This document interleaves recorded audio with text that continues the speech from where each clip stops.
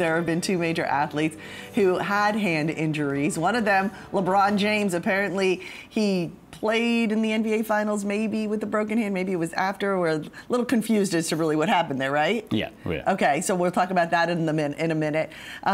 He showed up in the post-finals interview, of course, with the cast. And then there's pro tennis player Rafael Nadal. He recently won the French Open, and we heard that he got a pretty serious hand cramp that was checked mid-match. So let's back up. Let's talk about LeBron. Can you play basketball with a broken hand, or what?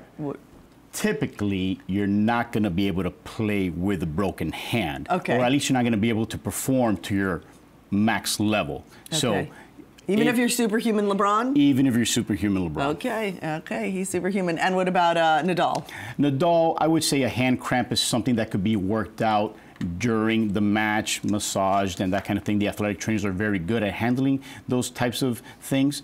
Hydrate them, massage the hand out, stretch it out, so that that could pass. And in terms of treatment, how important are braces for injuries like fractures or like sprains? So braces are an integral part or a component of the rehab program. These diagnoses are going to require mostly either immobilization or mobilization, depending on where you are, what phase you are within the injury. Initially, fractures and sprains, you want to immobilize, but then later on, you may develop stiffness and you're going to want to mobilize, and then you're going to wear a specialized type of brace that will get the body part moving.